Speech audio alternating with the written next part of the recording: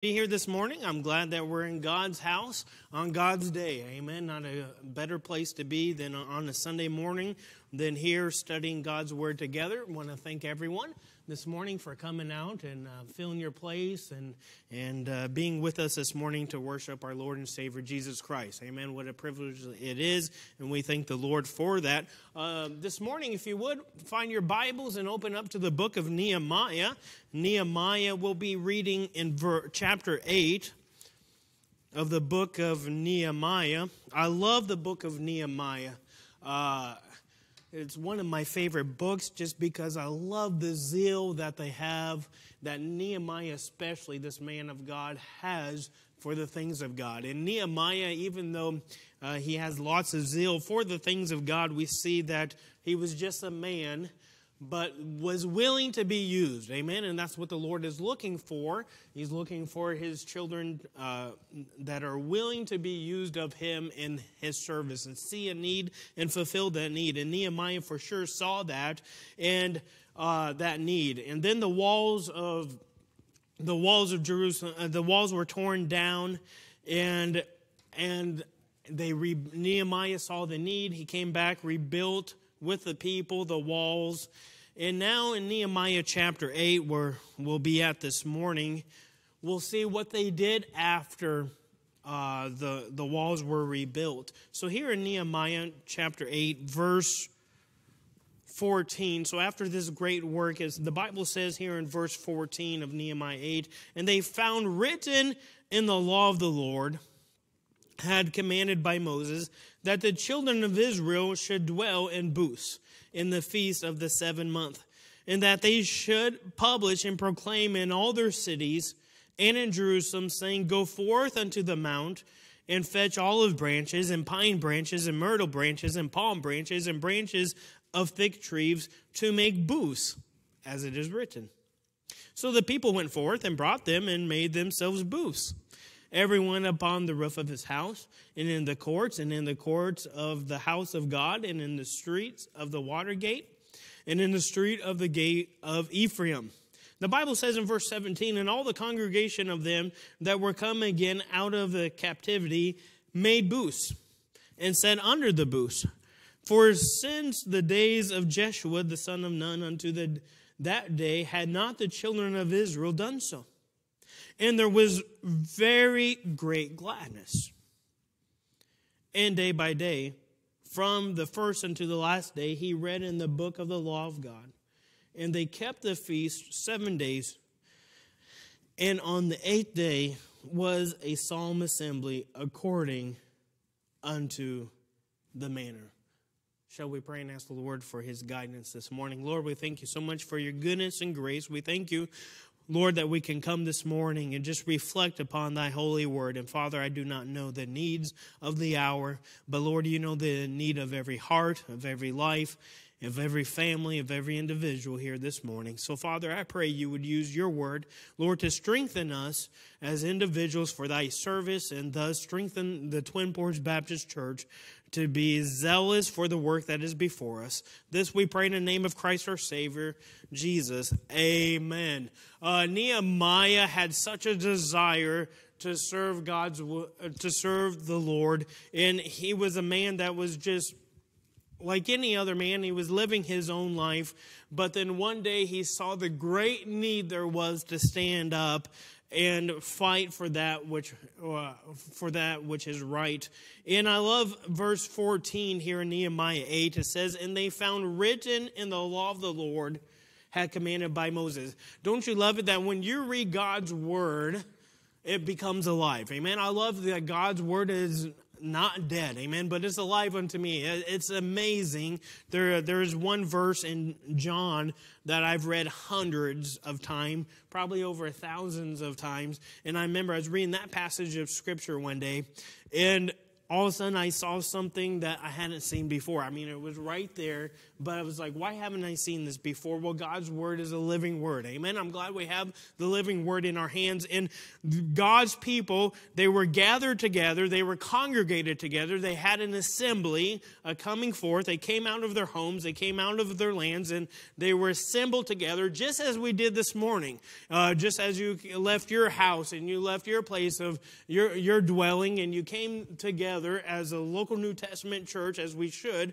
And what happened? They found written in God's word. I love it that when I come to God's house, I can find new things in God's word, even though I read it before. Amen? And that's what instruction is all about. And they wanted to be instructed in God's word, and that's what happened. So they were reading God's word, and they found written in the law of which the Lord had commanded by Moses, and the children of Israel, that the children of Israel should dwell in booths in the feast of the 7th month.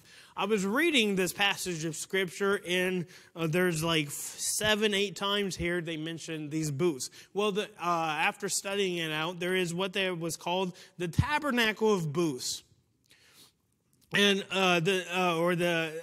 this time of tabernacle of the feast of the tabernacles, or the feast of the booths, was a time of reflection.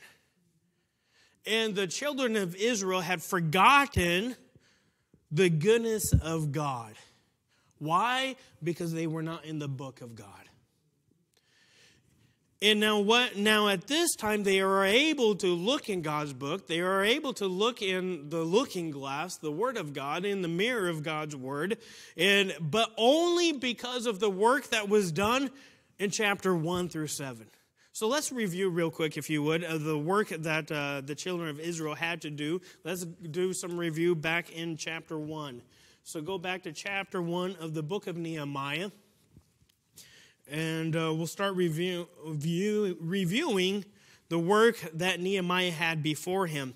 And so in Nehemiah, like we said, was a man, just normal man, going about with a man of God, but going about his normal daily routine. In verse 3 of chapter 1, and they said unto me, Nehemiah speaking, the remnant that are left of the captivity there in the providence are in great affliction and reproach.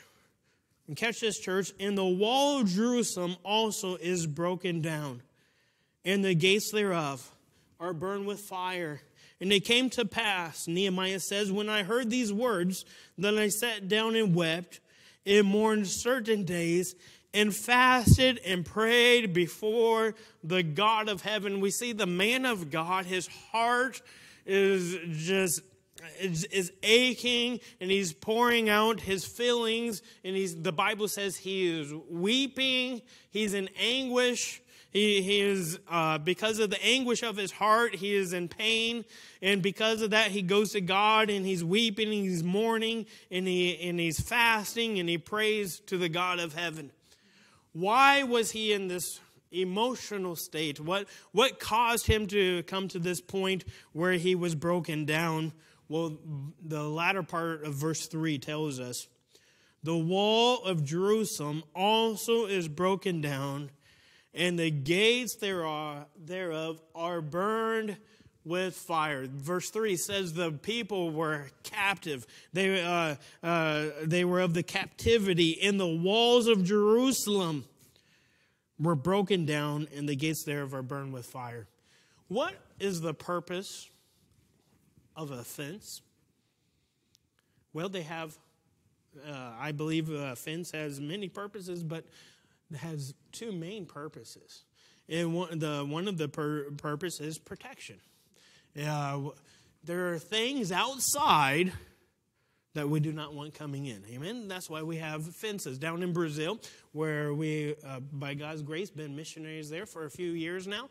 But I've been in Brazil for 17 years.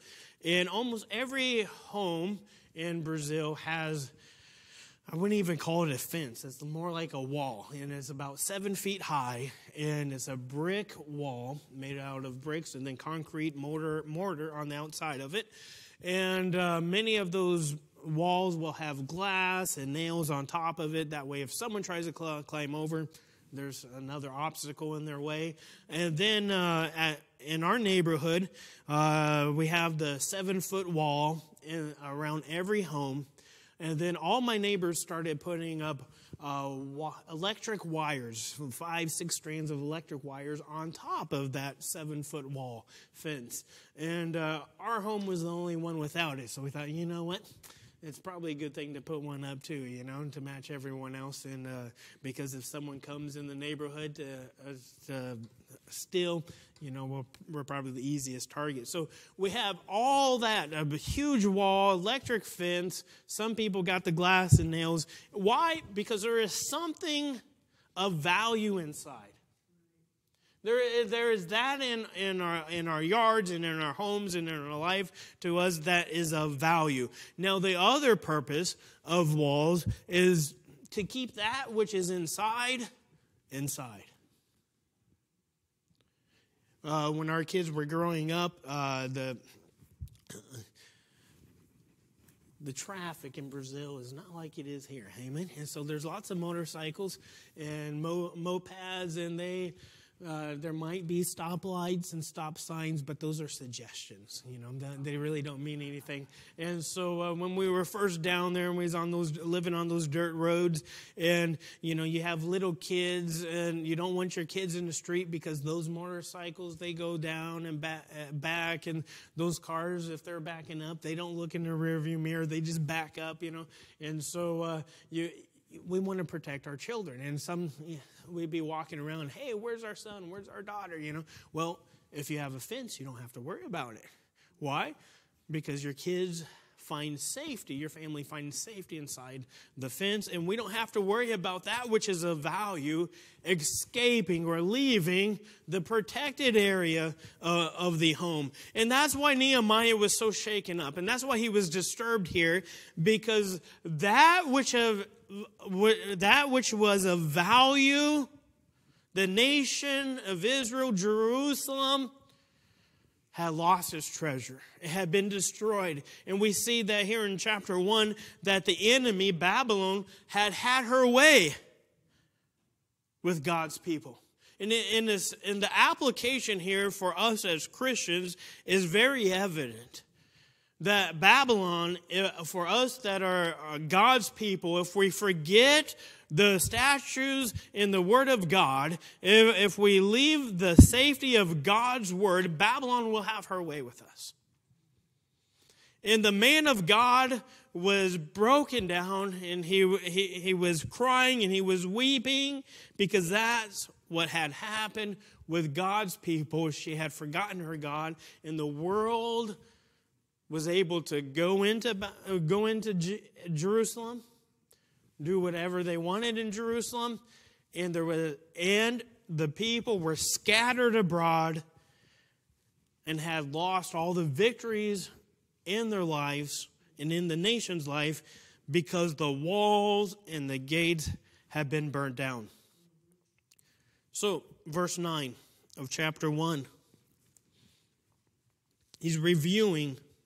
Nehemiah is reviewing his relationship with God, and he says, but if you turn unto me and keep my commandments and do them, though there were of you cast out unto the uttermost part of the heaven, yet will I gather them from thence, and I will bring them unto the place that I have chosen to set my name there. Isn't it a blessing that he was able to say God's promises that, yes, the walls might be torn down. There is destruction in the nation of God. However, God says, come back. Amen. Turn unto me. Come back unto me, and I will restore you and keep my commandments, and I will bring those that are scattered back unto me. And that's what he said, that's what we want. We want an assembly. We want a place where God's people can meet. And he said, there is the place I have chosen to set my name there. The Lord has ordained in the age of grace, in the time of the New Testament, he has given us his local New Testament churches, biblical churches, that is where the name of God should be proclaimed. Amen. And he says here, unto the place that I have chosen to set thy name there. And God has ordained, God has chosen that we, his people, proclaim God's word on a weekly basis as an assembly called out together from our homes and our dwelling places. We come together, and God has chosen the local New Testament church to proclaim his word. And so that's what we're doing here this morning. And God says when that happens, there is fellowship and there is stability there in God's house. And Nehemiah said, that is what is lacking now, but that is what we want. I am glad for the people that God has used throughout the history of the Twin Ports Baptist Church to establish a place of refuge. Amen? Because that's what we need. That's what we need here in Superior, Wisconsin. That's exactly what Nehemiah was longing for in Jerusalem, a place of refuge. And they did not have that. But I am thankful for the church that sent out the man of God over 50 years ago to establish a place of refuge that we can have today to proclaim God's word in safety. And thank the Lord for that. And why is that? Because the world shall know. He said, this is the place I want to restore Jerusalem so that the world knows that you are God's people. He says that in verse 10. Now, these are thy servants and thy people whom thou hast redeemed by thy great power and by thy strong hand. There needs to be a place for God's people to come to be refreshed. Jerusalem was not for God's refuge, for God's people just to live their daily lives and to enjoy themselves in a place of entertainment. But it was a place to reflect upon God's goodness. And because God's people had gotten away from God's word, they were no longer doing that. And that's why the man of God was so brokenhearted here at this moment. And so chapter 2... let's go back to chapter 1. So in verse 11, I love what he says here. O Lord, I beseech thee, let now thy ear be attentive to the prayer of thy servant and to the prayer of thy servants who desire to fear thy name and prosper. I pray thee, thy servant this day, and grant him mercy in the sight of this man, for I was the king's cupbearer. What is going on here? Nehemiah sees the destruction of the city of God, Jerusalem. He is burdened that God's people need a place of refuge. There needs to be a place where we can come together, where they could come together and worship God and learn from God's word and not be destroyed, but continue to have victories upon victories. But they needed a city of refuge. They needed protection. And he was so distraught about it, and he said, I love what he says here in verse 11. He was the king's cupbearer. He had a job. He had his position. And now in chapter 2, he needs to go before the king. He needs to present this need before the king and telling him that he was no longer the king's cupbearer because there's a job for him to do for God and for God's people. He needs to rebuild the walls of Jerusalem. He needs to head up this work. With this work here. But chapter 2 has not come yet. Did you catch that? He hasn't walked before the king yet.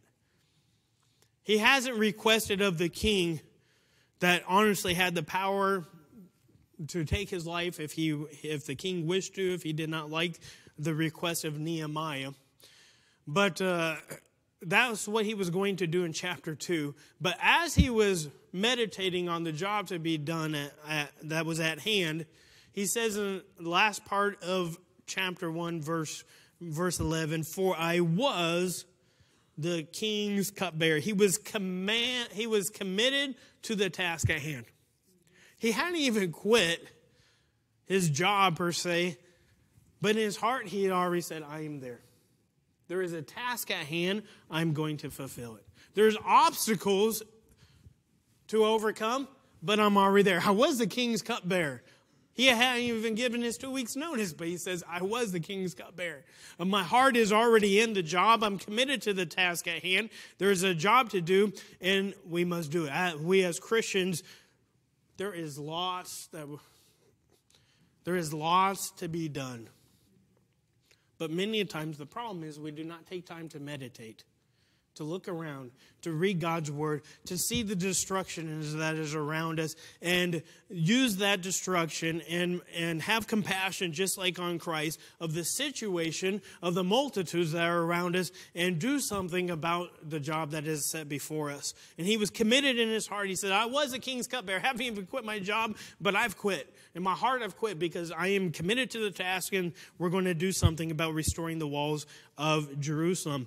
And so that's what he does. And then here in chapter 2, let's look down in verse 17.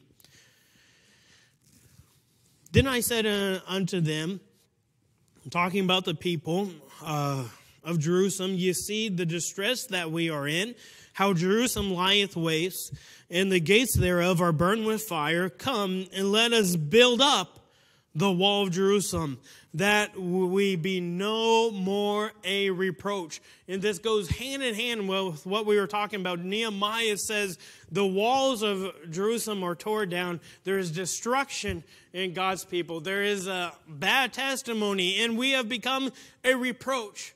And what we need to do for safety, for the safety of our nation, is to once again restore the walls, build up the walls of safety around us. Why? That we no longer be a reproach to God's people, a reproach to the world, and reproach most of all to the Lord himself. And so verse 6 of chapter, I think I flipped too many pages there. Okay, so in verse 18 of chapter 2, the Bible says, and I told them of the hand of my God, which was good upon me, and also the king's word that he had spoken to me. And so what's the people's response? They said, let us rise up and build. So they strengthened their hands for this good work. God's people had a mind to work, had a mind to serve God. And praise the Lord for the man of God. Praise the Lord for Nehemiah. But God's people said, you know what? We are a reproach.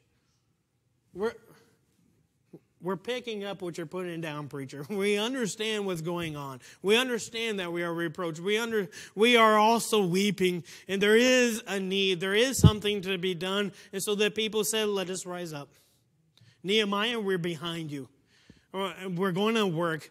And the city, the people had a mind to work, and they worked. And they said, let us rise up and build. So they strengthened their hands for this good work.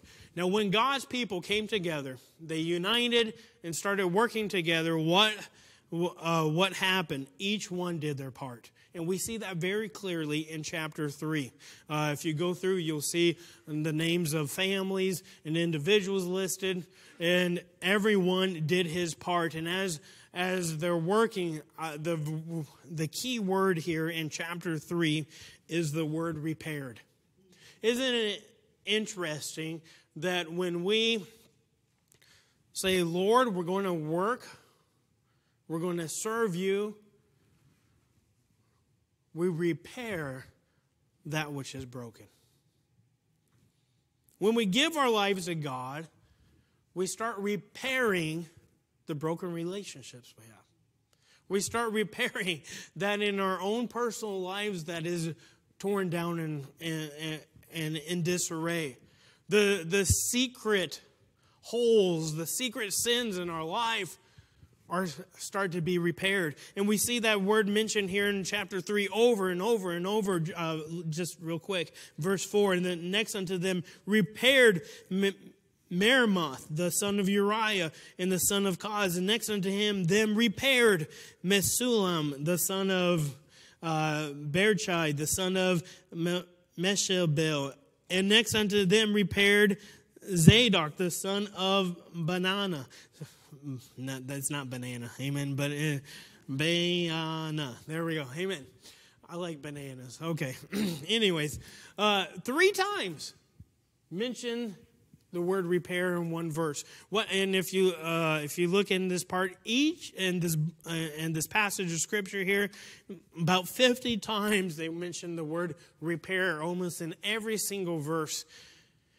When God's people say we are going to go back to God, we are going to start working for God, God is our Lord once more, we will rise up, we will strengthen our hands for the work of God, things get repaired. Amen. And God starts to restoring. And so we see the process of what's going on here. Though they were weeping and woe is me, and we've lost that which is of value. There's no more protection. Babylon had her way with Jerusalem day in and day out. They had no victory. They had no peace. And week by week, they were distraught. But now God's people said there is a job to be done.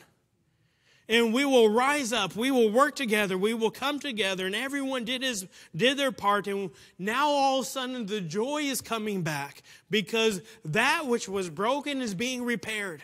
And as a child of God, it is so easy to leave aside that which is important and leave aside God's word and go away. But as a child of God, that spirit does not leave. Praise the Lord for that. Amen. And that spirit draws you back to God's word and draws you back to that which is important. And you're able to go with other Christians of like faith. And week by week, you are able to edify that which was broken. And you're able to rebuild that which was destroyed. And what a joy it is to be able to serve the King of Kings and the Lord of Lords side by side together as a local individual body. And things were repaired. So as we now join into, go over to chapter 4, I want you to look at verse 14. To keep, the walls are important to keep that which is of value protected, to keep that which is of value inside.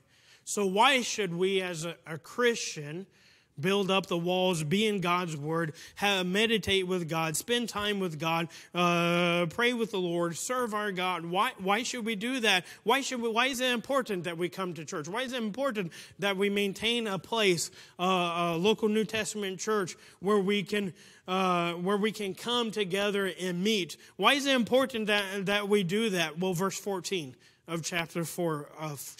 And I looked and rose up and said unto the nobles, to the rulers, and to the rest of the people, be not afraid of them. Talking about the enemy, talking about the opposition. He says, be not afraid of them.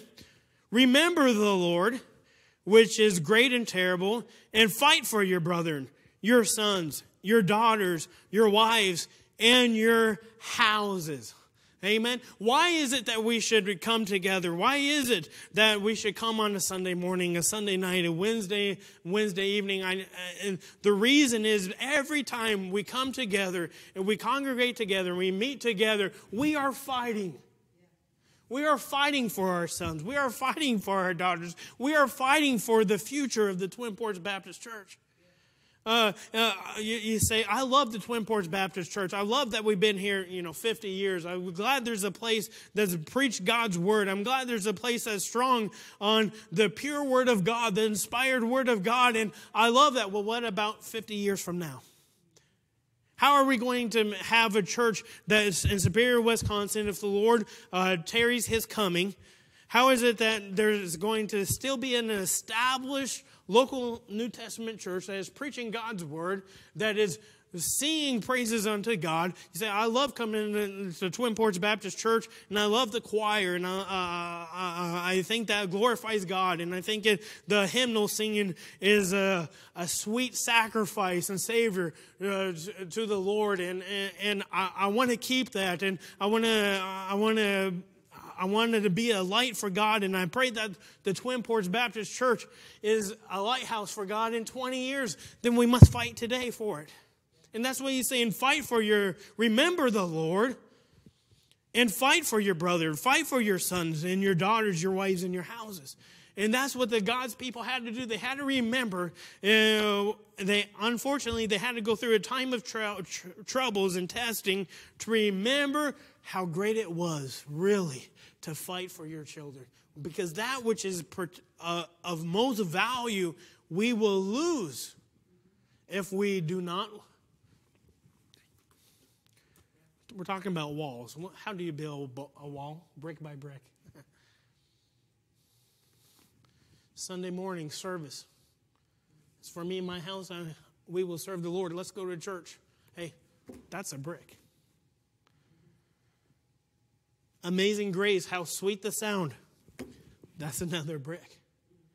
Kids, let's go to church and sing together. That's another brick. Let's go out door knocking, soul winning. Hey, that's another brick. We're fighting for the future of the Twin Porch Baptist Church. We're fighting for our children. We're fighting for our grandchildren. We're fighting for the next generation. And so he said, that's what we're doing. And so in verse 18 of chapter 4, for the builders, everyone had his sword girded by his side, and so builded, and he that sounded the trumpet was by me. What are we seeing? They're fighting. They say, we love our kids, and brick by brick, we're going to build a foundation. We're going to build a wall so that when the enemy does come, she can no longer have her will over us. And that is important in our families and in our homes, that we build our children up in the admonition of God's word, so that when the trials come, and they will, when the temptations come, when the storms come, temptations are those things that bring us away from God, would draw us outside the wall. But the tribulation is that which attacks the wall. And we as Christians must be on guard about both of them.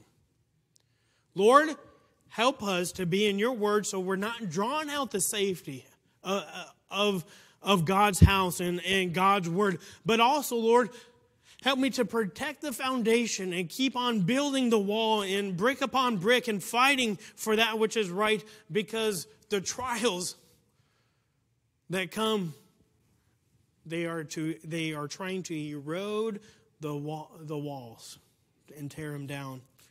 So that's why it's so important. He says that we fight. And so they kept on building with a hand. In their hand, they had a sword. And in the other hand, they were building. Amen. What an example here. They were they said, we're going to keep the wall from eroding or falling apart by building, but also protecting. Going forward, but also protecting that which they had already built.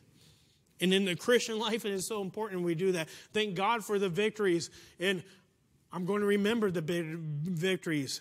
But I'm going to protect my life, my personal life, so I don't destroy the victories I've had, so I don't lose the victories I've had, but also fight for the future and look forward to the future.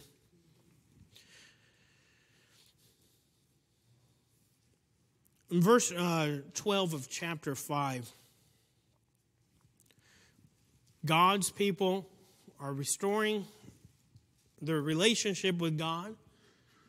And when they restored their relationship with God, look what happened here in verse 12 of chapter 5. And then said we will restore them, and will require nothing of them. So we will do as thou sayest. Then I called the priests and took an oath of them that they should do according to this promise. We don't have time to go through the whole history. But what had happened here, and if you're reading the book of Nehemiah, you'll see that as they're rebuilding and restoring Jerusalem, the walls of Jerusalem, the average family the average father was not able to provide for his dependents. And so because of that, the nobles, those that had a higher position in society in Jerusalem, they were still well off. And so they gave loans to those families. They gave loans to those fathers. And now those fathers are trying to serve God, but they have the burden of the debt that they owed to the nobles and to those that of Jerusalem that were of higher status. And so once they put their hand to the work, It's interesting as you read this book here. You'll see that the average person of Jerusalem started working, and not everyone was committed to the work at first. There was those watching, but as the walls started being built, as the assembly started to grow, as the nation started to grow, and they say, hey, as they could see, you know what, there is hope for the future. Guess what happened? Now the nobles that were just watching, weren't really committed to the task. Now they started becoming committed. Your work for God is an example to those that will follow. Maybe there are those that are off in the shadows. Maybe there are those sitting in the back. But when they see our example and they see the victory God has given us, it might encourage them to get committed to the task. And that's exactly what happened. And the nobles started putting themselves to the task. They started working, and they were so excited about what God was doing, and they started rebuilding, as we had talked about. And as they saw others rebuilding and God restoring fellowship in their family and their lives and God giving them peace, the nobles said, that's what we want. And they were able to restore their relationship with those that they had even loaned money to, and those fathers and those families they were taking advantage of. And they said, it was right here in the verse we read, verse 12, we will require nothing of them because we be brethren. Amen. We're serving God together. Brotherly forgiveness we see here in this chapter. That's what happens when we come together to work together for God, for the Lord. So the task at that time did seem overwhelming, but chapter 6, verse 9, God gave them wisdom. For they, talking about the enemy, for they all made us afraid, saying their hands shall be weakened from the work, that it be not done. Now therefore, O God, strengthen my hands. There is a job to be done. There is a wall to be finished. We cannot do it on our own strength. So, Lord, strengthen my hands. Lord, I don't understand the future. I don't understand how we can do this. But, Lord, give us the strength to do it because the task is overwhelming. And guess what? A few verses later, that's exactly what God did. We see here in verse 15 of chapter 6. So the wall was finished. In the 20th and 5th day of the month Elul. And look at the miracle that happened. In 52 days. It was a miracle that the whole city had been restored back to a place of protection. And only 52 days, the walls built back up with all the opposition, with the lack of resources. God allowed God's people to restore the protective city of Jerusalem, the city of refuge for God's people. Now, chapter 7 is basically talking about the establishment of Jerusalem. Yeah, if you look through, it's basically a roll call of the citizenship, or those that were inside the protection of the walls, those that were members of the city. And I am so thankful, and now we're going to use it as a parallel or application to us today. I am so thankful for those who have fought for a place for us to bring our families together in Superior, Wisconsin. Amen. Thank the Lord for those that have gone before. Thank the God for the Nehemiahs of Superior, Wisconsin. Thank the Lord for the families and those that had said, you know what, there needs to be a place of refuge. Just like the city of Jerusalem was a city of refuge, and Twin Ports needs a place, a location where God's name can, wow, I almost fell. Amen. There we go. Where God's house where God's people can come. You know, when someone's looking for something and looking for God, where do they usually go? God's house. And that's what is needed here in the Twin Ports Twin Ports area, and praise the Lord for those that had made sacrifice. Thank God for the Christians that made sacrifices in the years gone by. So today we can come with our families. So today we can meet in peace. So today we can study God's Word. And we have a membership. As we see, there was a membership in chapter 7. And that's where God's people were at. They did the roll call. They said, we have organized. We have reestablished the city once again. In verse 66 of chapter 7, and the whole congregation together was 42,303 score. So they dwelt in the city. Let's look at verse 73. So the priests and the Levites and the porters and the singers and some of the people and the Nethinims and all the Israel dwelt in their cities. And the 7th month came, and the children of Israel were in their cities. And right there, I wrote in my Bible, the end. Why? That's the end of the rebuilding of Jerusalem. Now there's the city of refuge is completed. What happened? Praise God, the victory's won. The battle's over? No. Chapter 8, verse 1. And all the people gathered themselves together as one man in the street that was before the water gate. And what happened? Verse 2. And Ezra the priest brought the law before the congregation, both of men and women, and all that could hear with understanding upon the first day of the 7th month. In verse 3, and he read therein before the street that was before the water gate from the morning until midday, before the men and the women, and those that could understand, and their ears of all the people were attentive unto the book of the law. What happened? There is a place of refuge. So guess what they did? They opened up God's Word. Twin Ports Baptist Church was established for a specific reason. That is so we could open the wonderful book of God and grow therein each and every week. Why? Because there's work to be done. Okay, that was all introduction. Now's the message. Amen. When the book was opened, verse 5, Ezra opened the book in the sight of all people, for he was above all people. And when he opened it, all the people stood up. They said, God's word is what we stand on. It's so important.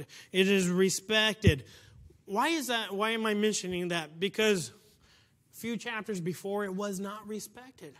God's word did not have the respect. And because God's word did not have the attention of God's people, that which was of value, Jerusalem, was destroyed. So they said, now we don't want that to happen again. And here's the application. We are thankful for the refuge God has given us in His word with God's people, with our families. But we do not want destruction to come before us. So what do we need to do? Get in God's word. Fight. Thank God for what He has given us. And that's why the booths were so important. So now we're back at where we started, chapter 8, verse 14. That's why these booths were that they found in God's word. This week of the Feast of Booths, this week of the Feast of the Tabernacles was so important is because God wants God's people to realize that there is a task at hand. Why booths? Well, I think it's interesting, just point out a couple things. Verse 14, they found written in the law of the Lord, which I commanded by Moses, that the children of Israel should dwell in booths in the feast of the 7th month. Now, if you remember, in the chapter preceding, we had just read that when they finished the wall of Jerusalem in 52 days, they were in the what month? The 7th month. So now it's amazing that God has a timeline, amen? And so on God's timeline, they finished repairing the walls of Jerusalem. right on the seventh month, and now that there is peace, and they have protection from the tribulations outside, and they're inside, and there's no temptations because there's a wall protection around them, and there's no temptations from the world, and they're in God's house. What a picture of the local New Testament church, amen? When we come in God's house inside these four protective walls, we should forget that which is outside, forget what's going on, and focus on God's word so we can find what God has for us. And when they were in God's word, they found that there was a command that they should follow, and that was the Feast of the Booths in the seventh month. And they said, guess what month we're in? The seventh month. So let's obey. And let's not wait till next year. Let's do it this year. And so they started doing it. The Bible says that they took branches of instead of many trees, make booths of many trees and of thick trees. And so what were these booths? Basically, it was a temporary shelter. It was not their dwelling place. It was not their home. It was not even a church. But as the city came together to meet, to hear God's word preached and taught, they needed shelter from the elements. They needed shelter from the sun. They needed the shade. And so what happens? God said, make these booths. So for a whole week, they would make these temporary booths to set inside them. But after 7 days, guess what started to happen? These branches, because they were branches, started to wither away. Day by day, the sun would start shining in. They would start losing the shade, the protection from this booth. Now, why is this important? Day by day, God was showing them the responsibility of the future. The everyday represented, every day of in Leviticus, every day of the Feast of the Booths represented a part of their life. So a feast of 7 days, the average life expectancy of a person is 70 years, 80 years. Every day, first day they're thinking, wow, we still have 6 days. We're protected. Lots of greenery. Second day, you know what? All of a sudden this light's shining in a little bit. They've already lost 1 day. We get the picture here. It proceeds. In the last day, the sun's really shining in. And every day they're sitting there. They're hearing God's word. And God's cleaning them. They think there's lots to be done. You know what? I'm no longer on the second day of my life. I'm no longer in the third day of my life. There's things to be done in the future. Maybe I have 40 years left. Maybe I have 20 years left. Maybe I have 10 years left. Whatever it be. But there are things to be fought for.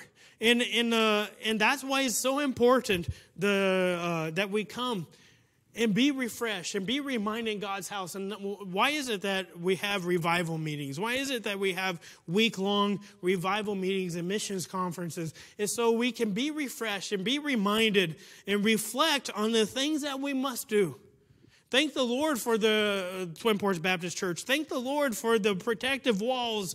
But there are still victories ahead. The 7 days are passing away. Now, because we have a place of refuge, guess what? We can go ye therefore. We can go to all nations. We can send. We can fight for the future of our church. We want to keep giving to missions. Then we must keep fighting. We must reflect. That's why it's important we come to God's house.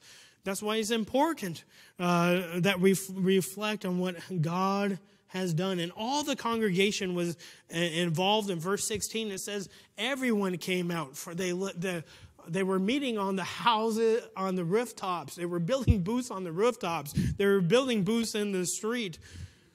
Why? Because God's word was so important to them. Because they did not want to go back to what they were before the restoration of Jerusalem. Church family, if we do not want to lose that which God has given us, it is so important that we be refreshed in God's word. That's why we have a local New Testament church. And that's why we should be faithful to God's house. So the walls are not torn down. And what happened? They were meeting together. In the latter part of verse 17 says, and there was very great gladness. They were glad to serve the Lord. They were glad to listen to God's word and reflect on their life. You know, it is passing away. And each day, the sun's coming through and the tempest is coming through. But I need to serve God and be faithful to Him. And so the week passed by. The feast was over. And I love this in verse 8. And day by day, from the first unto the last day, he read it in the book of the law of God. And they kept the feast 7 days. So the feast is over. And on the 8th day was a solemn assembly according to the manner of. They started on the first day, Sunday. Went 7 days. Ended Saturday. The 8th day, the Bible says they met. What day was that? It was Sunday. The feast was over. But when the time of reflection was over, once again they were in God's word. Starting off the week right. Saying, we're going to keep on serving God. We're going to keep on being His word, even though the revival's over. Even though the week of reflection's over. We're going to be in God's house so we can continue fighting for the future. The Feast of Booths was a time to reflect and then go. Sundays is a time for us to reflect and then during the week, go. It's a time of reflection. A time of reflection requires action. Thank God that we can come. Thank God we have the Word of God. But what are we doing with God's Word? What are we doing with the instruction we hear? Oh, that was a great message. How are we applying it? There's a time of application. There's a time of booth. There's a time to set and glean and receive. But there's also the 8th day. There's also the time to go. There's a time to serve. So a time of reflection requires action. We need to put straight that which was neglected. What was neglected? God's word. That's why Jerusalem was destroyed. Don't neglect God's word. What is it? What is keeping us maybe in our lives? That's putting us in a position or a candidate for destruction. Is there anything that stands in our life right now that's taking space in our life where we can see, oh, you know what? The wall's being torn down. I need to make sure that my Jerusalem, my spiritual life, does not become desolate. Lord, we love you. We thank you so much for your goodness and grace. Thank you that we have the Twin Ports Baptist Church and the people, Lord, to come together and glean from your word. And Father, we pray that would be important to us, that we would be glad about it. And Father, we pray this morning that maybe we have remembered this morning that there are some things that are lacking in our lives, or maybe we just haven't been excited about going to God's house as we should. Maybe we come and we receive, but then we do not go. We reflect on your goodness, but then we do not reciprocate it with action. So, Father, I pray, Lord, this morning that you would have your will and way. Lord, if someone needs to come and ask, just reflect on what you've done. You allow them to do that this morning at the altar. But also, if we need to come and deal with you, you would have your will and way in this hour. We pray in the name of Christ. Amen. As we stand to our feet.